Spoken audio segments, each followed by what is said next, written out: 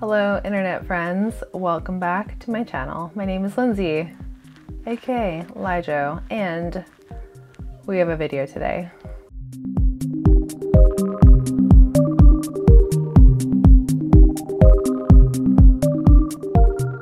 Alright, so I've gotten a few questions from several of you recently stating that you would like me to make a video on INTJ Careers, and at first I was like, oh, I'm not going to make that video. Everyone figures it out, especially the INTJs. They kind of will end up landing where they need to. But you know what?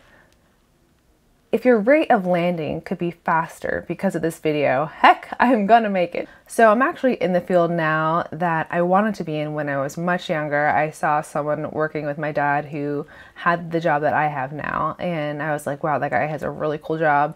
I want to do that. So I would say number one is not having a job that makes you expend energy in a certain way at a certain rate. Number two, I would say, is having a job that allows you to have your own space and preferably quiet at times if possible.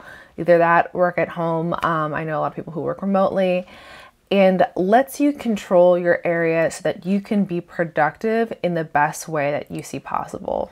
That's the other thing with more traditional working environments, is a lot of people think they know the best way for you to be productive and the best way for you to manage your energy and your time.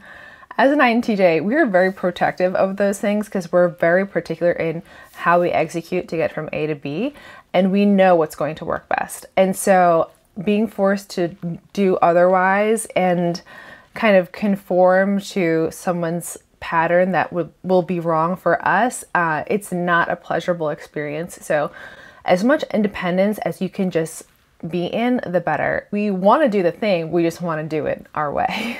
Number three, I would stay away from jobs that put you in a lot of SI work, which means anything with making like reports, lists, analytical things where you're dealing with line by line sensory. Oh my gosh, not a fan, not gonna do it. I literally had a job one time, and I don't know how I didn't get fired over this, but I was given all these handwritten names to enter into a database basically. And this is not something I'd ever done before there. The person who usually did it had left the company.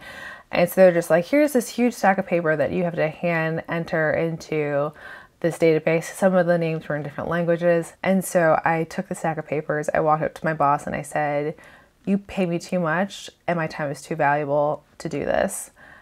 And he looked at it and he was like, yeah, you're right. I did not have to do that task. But those line by line sensory details that are critical for your job performance, I would definitely stay away from professions that require that consistently. And maybe there's a period of time where you have to do it, but there's freedom on the other end. I wouldn't lock yourself into a job that required that all of the time. Next, I would look for a field that centers around innovation in some way. As INTJs, we are really good with, either coming up with the idea or working with someone else who maybe has the idea, but seeing the process and flow to get there and then delivering on the execution. And sometimes that process is really unconventional and will freak some people out, and they're like, we can't do it this way. But we're like, yeah, we definitely can. Let's just try it. This should work. Now, also, you have to earn trust from people. People are not going to just trust you automatically if you're new to a job and you want to do some crazy thing. So keep that in mind. But in general, companies that value that independent search of innovation will be valuable to you in your career. All right, and my last suggestion is be your own boss and work for yourself.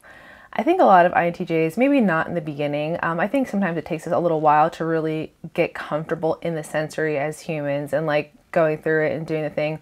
But you're going to get to a point where you realize that, man, I am earning someone else a lot of money. And do you know what? That's great. And, maybe you love that job and it's, it relates down to your FI, right? It relates down to your values, you're passionate about it. Cool. Awesome. Hang with it, right?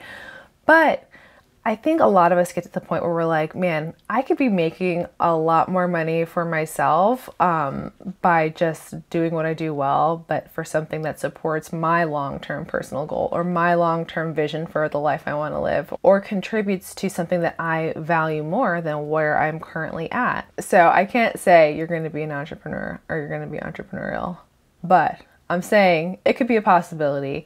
I really just think about where you see yourself headed, what kind of life you want to be living in the future, and what that really looks like. What does your realm of independence look like? What does your realm of living look like? And try to visualize those things for yourself and then see what the best way to get there is. Anyway, so I hope you guys enjoyed this video. I know I didn't name any professions specifically or any careers in adequate detail, in adequate sensory detail, but I hope you were able to see the concepts that I think apply best to INTJs in their career paths and what may work best and what may not work as well. So if you like this video, please give it a thumbs up and subscribe if you have not already. Work on the thing that you think is going to be the best thing. And I will see you in my next video. I'll meet you on the comments below. Meet you on the comments below? Meet you down at the comments below? Okay, bye.